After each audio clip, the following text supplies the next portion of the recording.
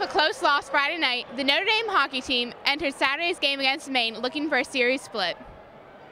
The Black Bears got the scoring started on a first-period shot from Cam Brown that banks off the post and past Stephen Summerhays.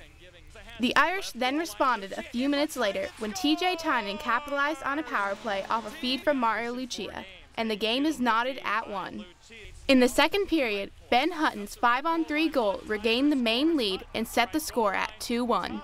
It looked like the game would remain that way until the final 2 minutes of the third period.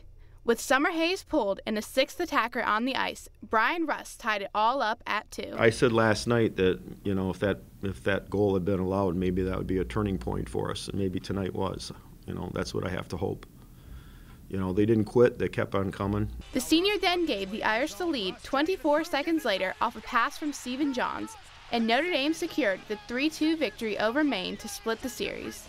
We needed something like that to happen big time, especially because we lost our 3 games to previous and 4 out of the last 5, and especially having kind of a heartbreaking loss on Friday night with that disallowed goal, and then but being able to kind of win in dramatic fashion gets our team's confidence back. We're pretty high right now, but it's all going to depend on this week. You know, getting back and getting focused for Providence.